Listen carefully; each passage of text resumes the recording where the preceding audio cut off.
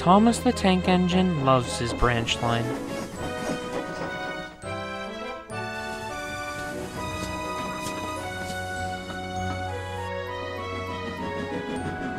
One day, when he stopped at a small station, some children looked sad. They've closed our playground and our favorite sand pit. Teacher says the sand is soiled and too dirty to play in.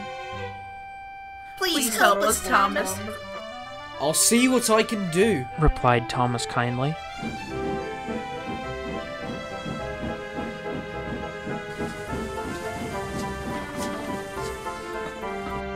Thomas hoped things weren't as bad as the children made them out to be. But as he passed their playground, a small sign read, "Playground closed until further notice." The children were right, thought Thomas sadly.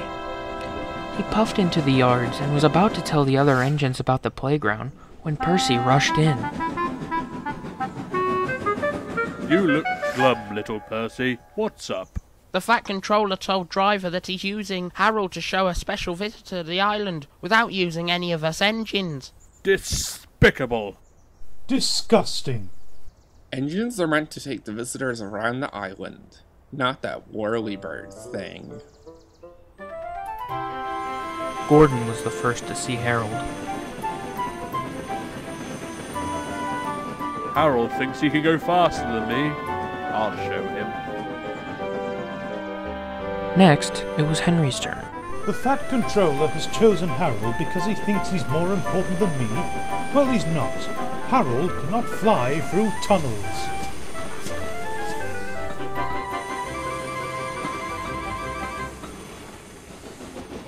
Percy stopped by a signal on his branch line, near a field where sheep were grazing.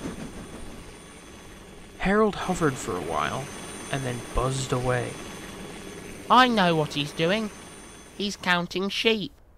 And Percy puffed along his line, feeling much better about things. That evening, the engines were talking about the situation. Harold wants to get rid of us. He doesn't need tunnels. Don't worry, he's just counting sheep. Counting sheep? Pah! He's counting how many engines he can get rid of. He'll see how useful I am tomorrow. Thomas wanted to mention the children's playground, but solving the mystery of Harold and the visitor came first. The next day, Gordon was traveling to collect his train. We'll show that Willie bird just how fast you can go, Gordon, said his driver. But because they were watching Harold, they missed a signal and went onto the wrong line. Gordon was heading for trouble. Ahead was a tunnel under repair. His driver reduced steam and braked hard, but it was too late.